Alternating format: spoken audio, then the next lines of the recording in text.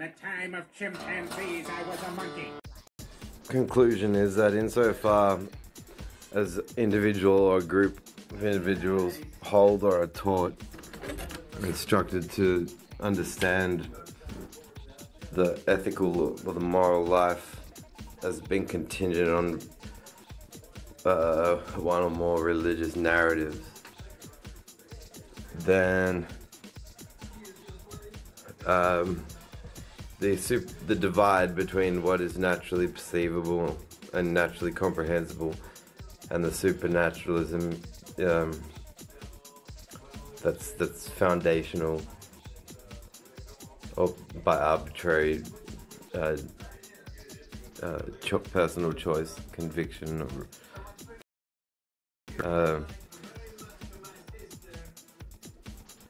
if there's a way within the profession to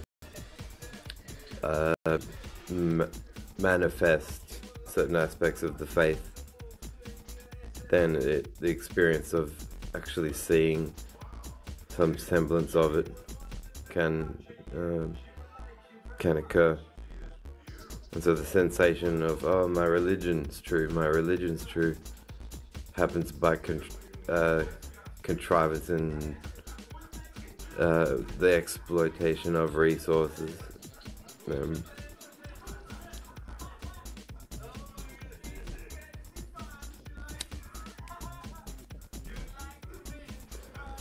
Christopher Hitchens, in his debate with Tony Blair goes, we recently organized a group session that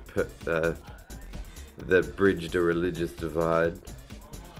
In Hitchens' reply, he goes, well, where did the religious divide come from? And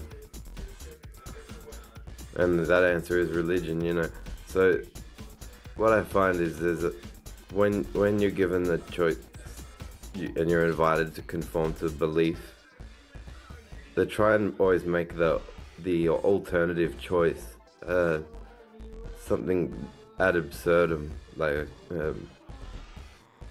you think you're either a Christian or you're going to think you're like a robot, or either you're a Christian or you're going to believe you're an animal.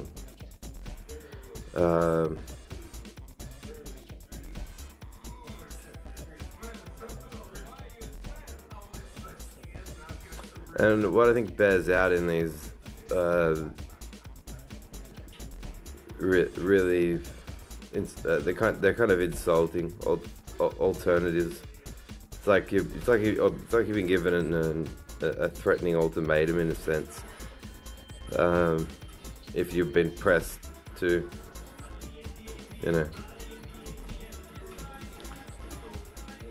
weigh up that dichotomy.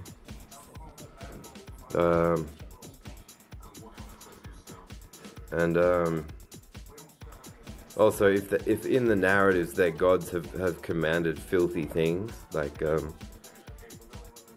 what you might observe to be animal behavior, sharks forcibly copulating with other sharks in oceans.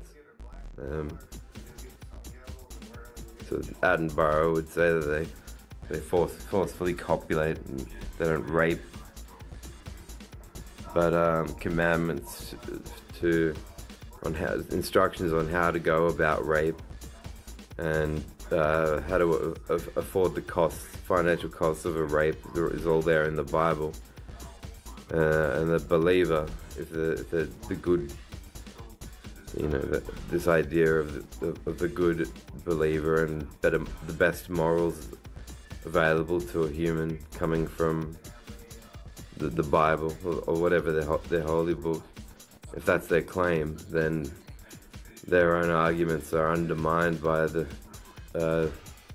facts of the scriptural content. So they don't. What you watch is that the preachers don't want to preach that. They don't want to say it, but yet they won't contest absurd statements that really frightening priests will say, like that the Bible is true in every respect, from historically, morally, geographically, prophetically. It's absolutely infallible. Whereas, if you count a couple of generations back, there was a story about a dude and a dragon, and it was a very King Arthur.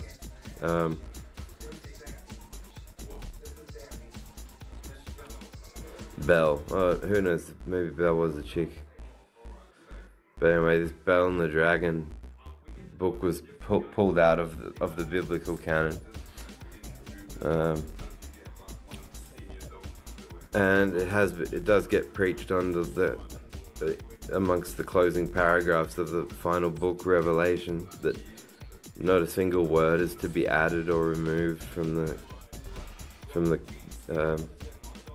the totality of the biblical canon. So the church is like the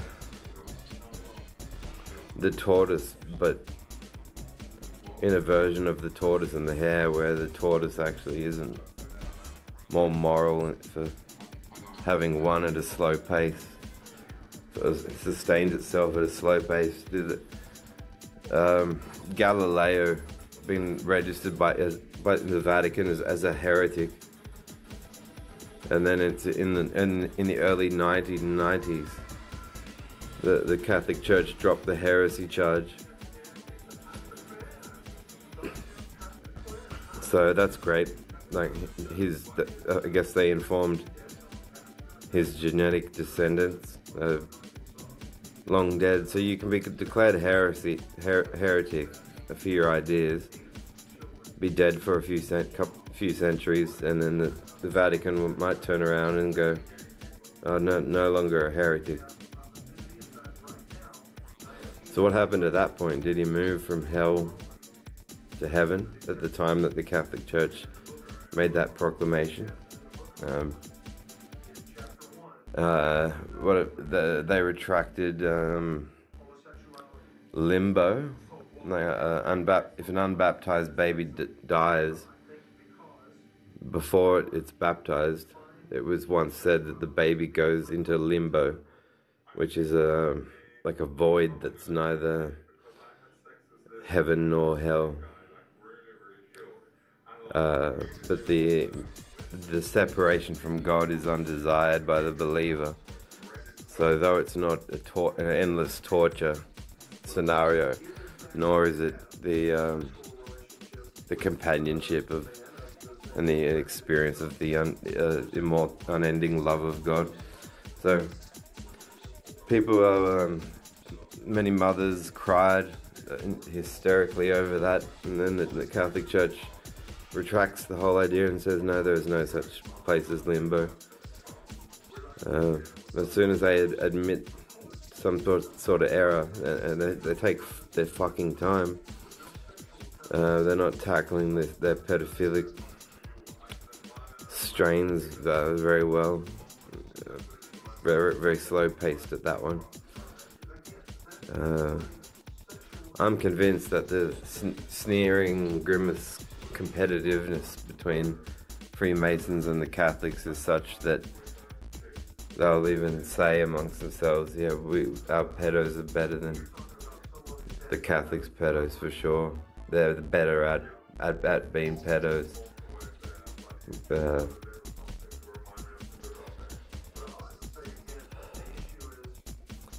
And the missionaries dispatched by the Catholic Church to regions of Africa where the communities are ridden with high risk of AIDS, and there are preachers there saying, just whatever you do, don't use condoms. Do not use condoms. And they're going to there's not many television stations to be watching.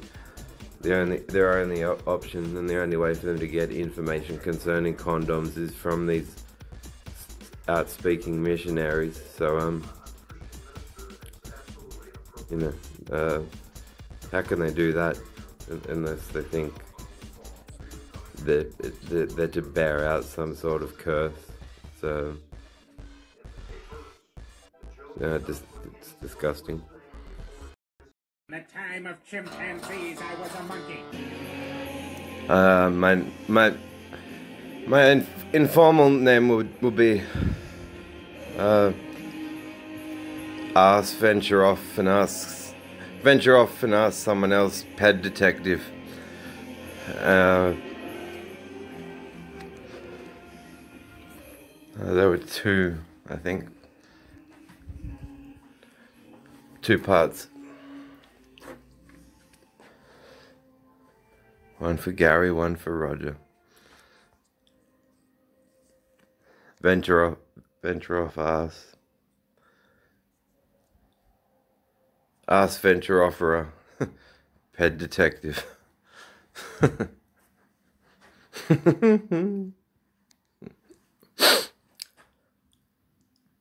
the time of chimpanzees, I was a monkey.